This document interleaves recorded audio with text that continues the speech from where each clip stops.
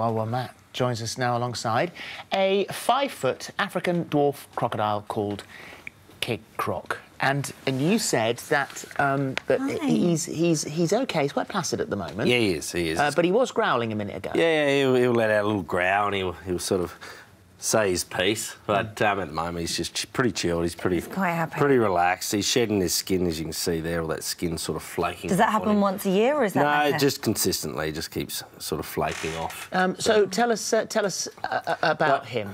Who is he? What is he? So he's a West African dwarf crocodile. So he's actually a captive bred croc, and the guys that own him here in London rescue a lot of animals here. Right, I see. So he's one of those guys, and they use him for TV and commercials. And what does he eat? How often does he eat? So he only eats a couple of times a month. And is he hungry now? No, he's not too hungry, but a lot different to the saltwater crocodiles that we're catching over in Australia. You know, these guys only grow to 1.5, 2 metres. That's the maximum, so they're not very big. So what are you dealing with then, and why are you doing it? So we are dealing with animals or crocodiles between 15 to 18 foot. So some of they are the largest crocodile in the world. Because you don't want to stress them out, do you? No, you can't stress them. If you stress them out too much, they build up lactic acid, and then they'll die. So you've got to move quickly. Oh, really? Yeah, cover their heads, tape their heads up, and...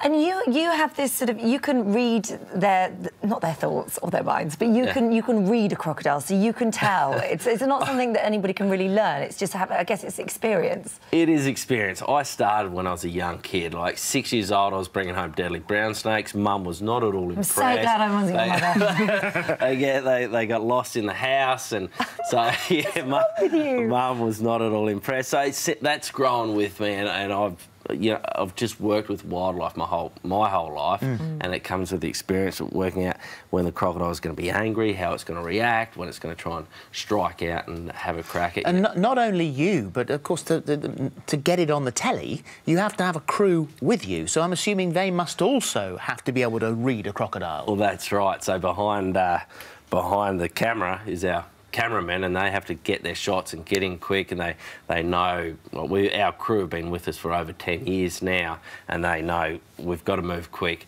get in there and get the shot without getting